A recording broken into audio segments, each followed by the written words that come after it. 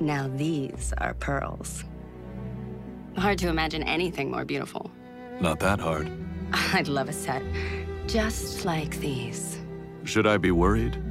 Why, Mr. Wayne, I have no idea what you mean. Well, I hear things tend to go missing around you, Miss Kyle. A lot. What can I say? I like nice things. And sometimes they accidentally come home with me. But really, most of that talk is just gossip. So I've had a few slaps on the wrist in court. What girl hasn't? Mm-hmm. You know, you should buy me a drink sometime. Should I? Yes. I mean, I'm practically the only eligible woman in Gotham that you haven't taken out. I'm tempted to take it personally. Besides, we have so much in common. You know, the whole wealthy orphan thing. Your father's in prison for tax fraud. Well, I know it's not exactly the same, but still. I bet we have more to talk about than most of the floozies I see on your arm. What do you think those cost? 10 grand? 20? That's what I'm saying. Who the hell wears pearls like that into Crime Alley?